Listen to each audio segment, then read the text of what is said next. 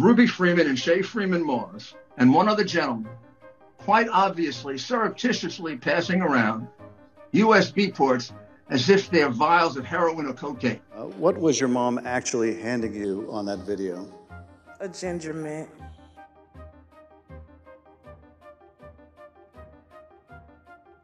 And those horrible things, did they include threats?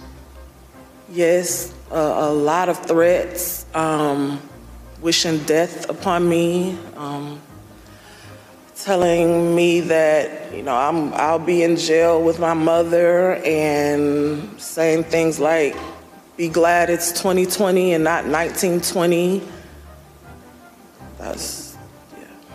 Were a lot of these threats and vile comments racist in nature? A lot of them were racist. A lot of them were just hateful. The President of the United States is supposed to represent every American, not to target one. But he targeted me, Lady Ruby, a small business owner, a mother, a proud American citizen who stand up to help Fulton County run an election in the middle of the pandemic. The kind of commitment that doesn't mind long days, long nights, checking, double checking, getting everything right, and you're on a tight deadline.